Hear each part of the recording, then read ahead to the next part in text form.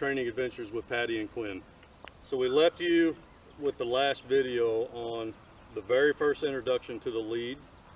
We followed that up with the very first time we put the lead on the dog and just asked them to walk with us. We didn't put any major expectations on them other than just to get them to walk nicely to our side. So we spent the last couple weeks working on that, and 5 to 10 minutes max per day, maybe a few sessions per day is all we've done on the lead. In between time the lead is off and we still go out for our exploration walks with Paddy and Quinn. But when we do have the lead on, we've steadily increased the expectations on both the dogs in terms of when the lead is on and we ask them to heel, that they walk nicely to heel. So we've done that for the last couple weeks and that has progressed really, really well. So what we're going to show you tonight is the introduction to formal heel work. And I'm just going to explain the terrain. What you want to look for is some piece of ground that has little or no scent. And what you can see is we're here on my driveway, which is gravel. No scent there. And the reason for that is we don't want the dogs to drop their nose down on the ground and become ground sniffers while we're trying to reinforce our heel work. So we're right here on a nice piece of gravel. You can use a sidewalk, you can use the Walmart parking lot, any place that you can find that's preferably out of grass for this first couple sessions so that they're not inclined to drop that nose on the ground. The second thing I want to mention is the position of your lead. We use slip leads here, as I've explained, and what you want to do if you've got a slip lead is position that lead as high up on the neck as you can. You really want it right behind their ears, and the reason for that is that's the most sensitive part on the dog, in the neck area, and you'll have to use very, very little pressure if you need to correct your dog if it's in that position. If it's down here just above their shoulders, just imagine a horse with a harness on, they're able to really put a lot of weight into that, which makes your correction that much more difficult because they can lean into your correction and it really doesn't mean anything. So a little tip for you, get your lead up as high as you can on that dog, preferably right up behind the ears, and then you'll see you have to use very, very little pressure when you need to correct your dog. Okay? So we have little Quinn here. We're going to bring Paddy out next so everybody gets a chance to see how both dogs are performing. And I'm going to show you what we're up to. Okay, so the first thing we're going to do is get his attention. Quinn, Quinny, Quinn, good lad. And we're going to tell him, heel, heel. Good boy, good. Heel, good, heel. You can see he's walking nicely to my side. He's not pulling on the lead. He's not falling behind. If he gets a little bit ahead, all I've got to do is just put a little pressure on that lead, and that's the correction. And you can see that's really nice. Good. The other thing I'll mention is tail position. Sit. When you're heeling your dog, the tail position should be horizontal or down.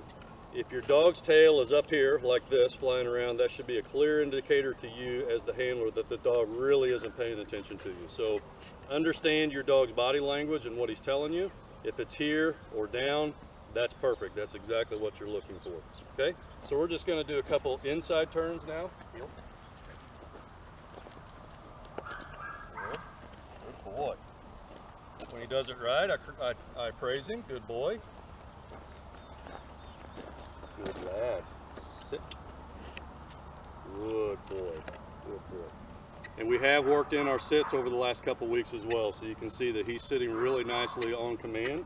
We don't have to put any pressure on the lead. He clearly understands what that means, so he's doing quite well. We're going to go bring Paddy out next for you so you can have a look at him. Okay, so now we have Paddy with us, and you're going to get a chance to see his heel work in just a second, but I thought I'd just take, while I had the opportunity to mention, it's the middle of July, and this is late in the day, and it goes without saying, but we'll just mention it here, that this time of year, especially with black dogs, or any dogs really, be mindful of the heat. You can see here we're trying to work in the shade as much as we can. We keep our sessions very, very short so we can keep the dogs as cool as absolutely possible. So just be mindful of that when you're out working your dog. Early mornings, late afternoons into the evenings in the shade is always the best if you can. So all right, so we have little Paddy here, same scenario as with Quinn. Everything is set up exactly the same, so we're just going to take off and see what he's what he's up to today. Paddy, Paddy, Paddy, good boy. Heel.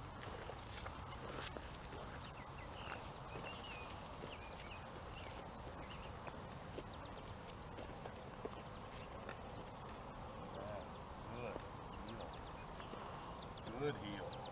Good. Nope. He's wanting to drop his head a little bit there, so I'm just going to bump it with the lead. Tell him no. Good lad. Sit. Good sit. Good sit. Okay, there we're our outside. Now we're going to do some inside squares. Good lad. Good boy. Good heel. Good heel.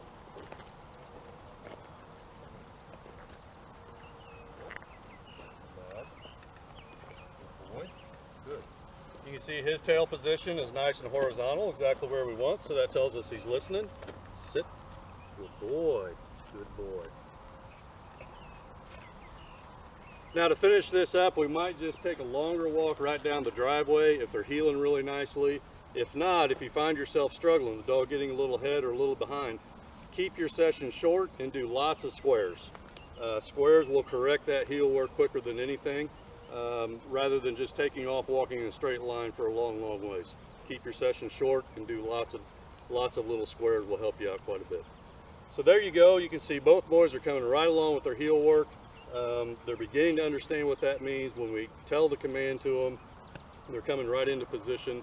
So we'll continue on with this, and we'll be back with you with the next video.